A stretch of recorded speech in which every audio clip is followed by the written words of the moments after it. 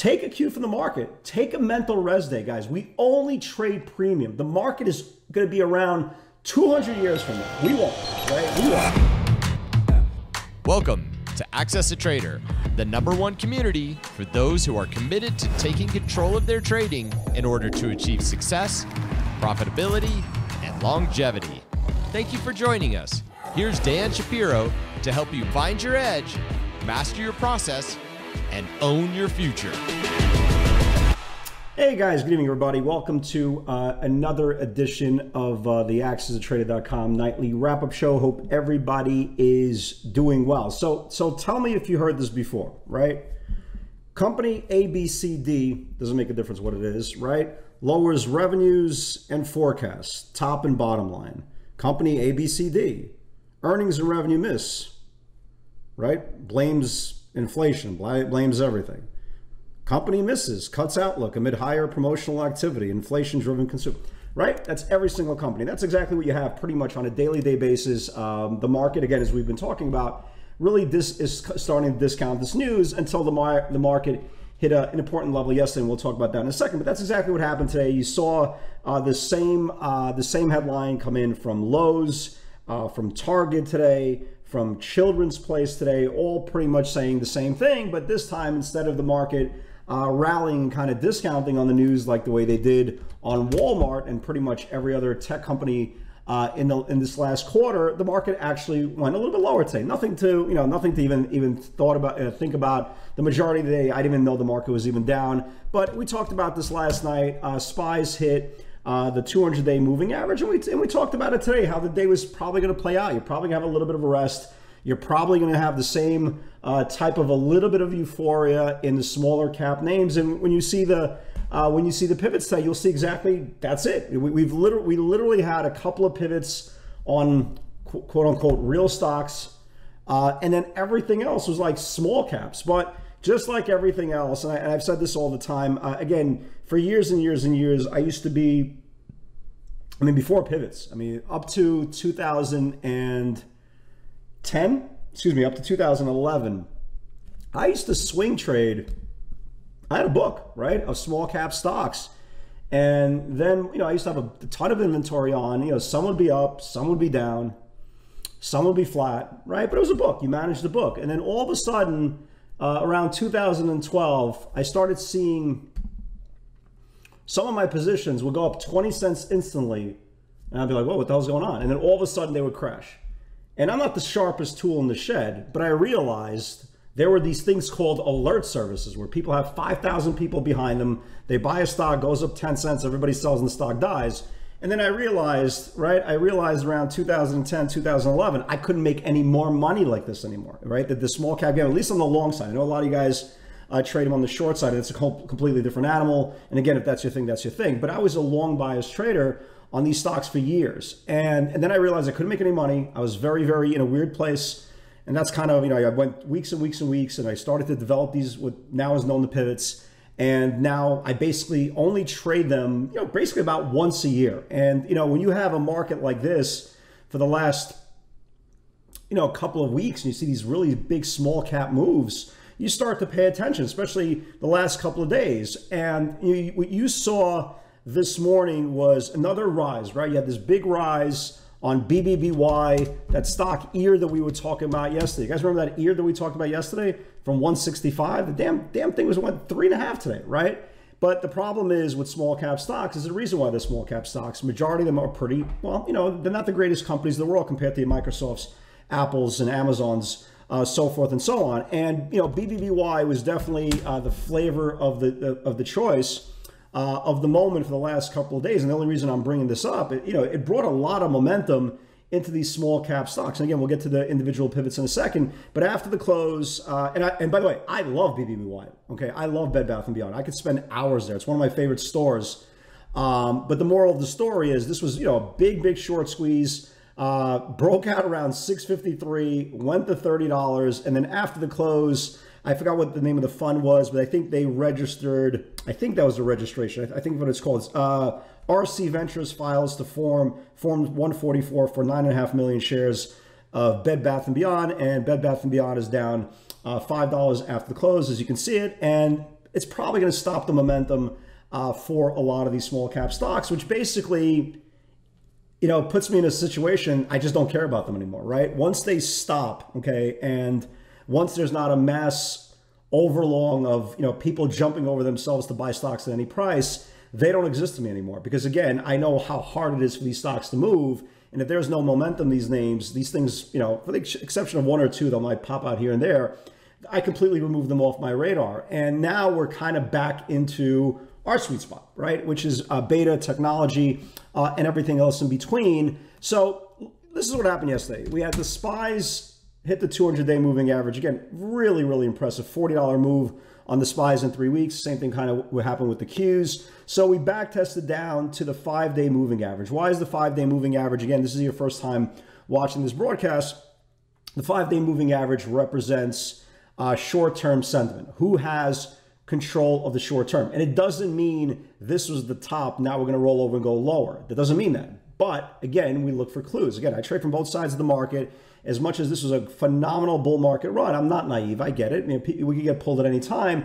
So now we're watching for tomorrow this 424.50 level. You see this 424 level? If the SPYs start building below 424.50, then yes, you're going to bring it. You're probably going to bring in more selling. And no, nobody's saying we're going back to the lows. But again, we take it day by day, trade by trade, sentiment by sentiment. And the point is the sentiment is still super duper bullish. But if we lose 424.50, and this is a number you should really jot down for tomorrow's session, because if we start losing this 424.50 level, then yes, we will get continued back tests. And then you have room all the way down to where? You got room to what? 421, right? So you still got 5 points down in the S&Ps. It's not a small move. So you have to kind of prepare on both sides of the market. And when I looked at, my research this morning, this afternoon, was that when I was charting?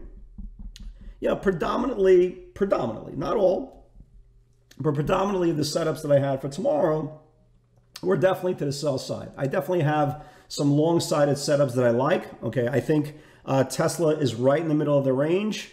It's not a long, it's not a short, but it might be coming up to a sweet spot somewhere in the near future. Again, we started seeing some deep out of the money 950, 960 weekly calls come in. Maybe that sparks it up, maybe it doesn't. But the point is, again, guys, take the tape.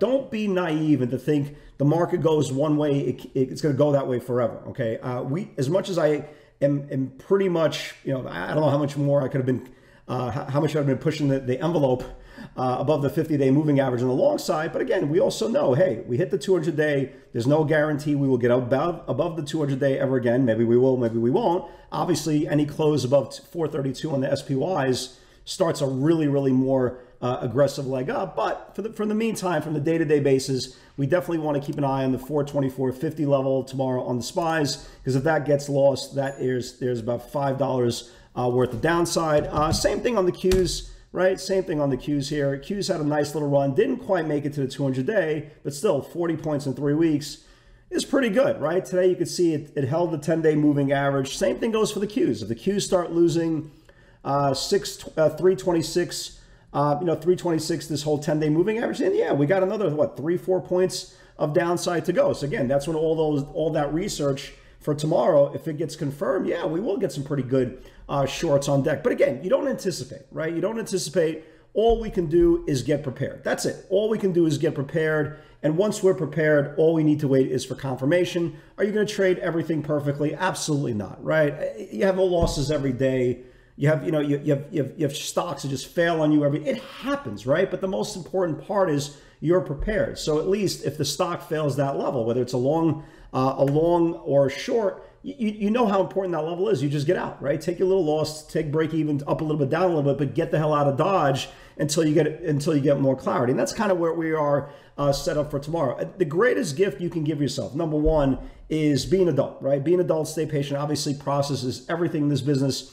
And give yourself time, right? You don't need to trade every single day. Not every single day is going to be your sweet spot, right? Beta today rested, for the exception of several names, that went down for a little bit of cash flow it was a rest day for the market. And now we kind of know, we kind of know this 10 days is kind of a big deal. So if the market confirms the 10-day below 326 tomorrow on the Qs, yeah, we'll have some more solid bias. But the one thing that you have to do as a trader, as an aspiring trader, whatever the case may be, whatever your label is on you, have an open mind. You got to trade both sides of the market. Don't start feeding yourself and start feeding your head about, the Fed minutes were aggressively going to work on cutting inflation, whatever the hell the term is. I'm not smart enough to understand that. There's a million different websites they can read you the Fed minutes today. I have no idea what the hell they said. It doesn't make a difference to me. All I know is everybody's complaining and blah, blah, blah, and nobody's happy. The market's so good. Is anybody ever going to be happy, right? Smile. Life is not that serious, right? So whatever the hell the Fed minutes said, it's nothing new. It's the same jargon. Market really didn't react one way or another. You had a 0.5% decline both in the Dow, the S&P, 1% decline in the Nasdaq. But again, if you're a bull, especially if you're a bull in the last 3 weeks, who the hell is complaining, right? But again, it's super important to trade both sides of the market. And this is a very important part. And this is kind of when we talk about the mental health side of trading, right? Like I trade beta, Tesla, Amazon, these are my stocks. This is where, this is it. Like this is my holy grail.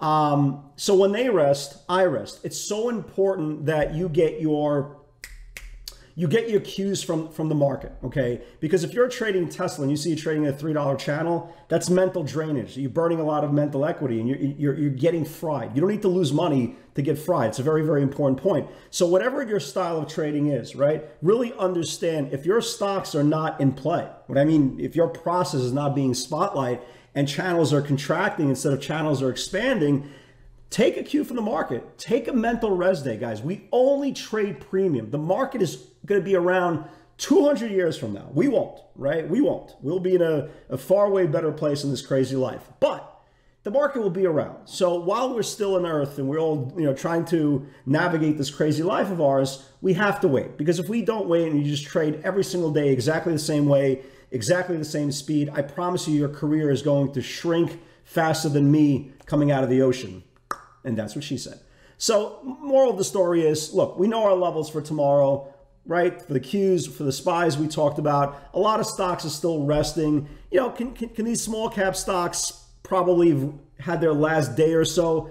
Maybe this BBBY news, really spooks a lot of the small cap traders and that market dies. So if you have that market dying with everything else resting, the value then turns to the downside. And the most important part is we can take advantage of those ranges. But again, you have to know your ranges. Don't guess, don't anticipate, let the ranges confirm. So let's talk about today, right? Let's talk about today. So here was if you notice, we literally had two stocks that you guys probably are familiar with, right? Tesla cash flow only set up 908. If it gets down, it should get down to 903, 900. It got right down to 900. I mean, that was basically it. It was a very, very tight channel. The funny thing is I actually lost $1 on Tesla today because it was just so tight. It couldn't break down. So, which is absolutely nothing, but whatever. It is what it is. But again, Tesla is definitely setting up for the next couple of days, both long and short. If it starts losing today's range, then hey, we might have something working here. If it starts taking out today's range, hey, we might have something working here. But again, don't fall in love with the stock. Fall in love with technical analysis. TDOC, just a cash flow move, 37.50 big support level, 37.50 day support. If it builds below, can flush. And it really does show you how strong this market is, right? They got downgraded by Goldman Sachs. You figured downgraded by Goldman Sachs, the stock would be down 5, right? The stock went down like 40 cents or so. Then it paused and blah, blah, blah. Finally, broke below the 50-day moving average. Went down like $1 and change. But the point is, again, you need fear for stocks to get down. Maybe this is finally the first start of, hey, small caps are maybe they stop. Maybe the stocks need more rest. Maybe this is like the first inning, but we don't know, right? We don't know. So that's my point. You're just trying to take one pivot at a time, take cash flow and move along. Because again, you're not going to get these massive channels if everything's in a massive uptrend. So again, TDOC, a little cash flow here. EA never confirmed. TTCF never confirmed. WRB. Look at these symbols, right? Just to give you an idea of what kind of day this day, what kind of research there was. Look at these symbols. I find myself almost saying, Dan, did you make up these symbols as you go along? Right? TTCF, WRBY, AEY, none of these stocks did anything. This was a nice little move, right? A CGC, somebody yesterday came out, it wasn't the September's, it was a typo. It was the January's. Somebody came out yesterday. They bought the January 15 calls. The stock's at $4, right? So $4 needs to build on CGC. They started coming for the 4.5 and the $5 weeklies. Weeklies. And a nice move. It went from 4 to 430, right? Not a bad move. Not a bad move at all. So again, small cap stocks we're playing out today. RGS. Another little one, 136 needs to build, right? 136 needs to build. Again, look what we're talking about here, right? For all you guys who have been watching this broadcast for a long, long time, when was the last time you saw all these weird-ass symbols, right? We're always talking about the same stocks, but, you know, again, a pivot is a pivot is a pivot, right? What's the difference? So here's the 136, took out the 136, traded to the high of the day, 150. Yeah, listen, if it gets one more day, can it get to 165? Who the hell knows, right? I'm still holding this little OSCR. I'm still kind of stuck in from yesterday, but whatever. I'll give it one more day. I did hold yesterday's lows today. Okay, we'll see. We're not trying to recreate the wheel here, but the most important part is, guys, like I say every single day, appreciate the journey, learn how to smile, and most important thing is don't take everything seriously, right? Don't put a lot of pressure on yourself to figure things out. I see a lot of new traders trying to figure things out in the first 2 years. The same thing, they're almost trying to put in the journey of somebody like me for 23 years plus, and say to yourself, well, if I can't figure out this business in the first year, it's a waste of time. It's not. It's just you're on the first leg of hopefully a long, long career. So guys, stay blessed. Have a great day tomorrow. See what we got, see how much value we get, and with God's help, I'll see you guys all tomorrow. Take care.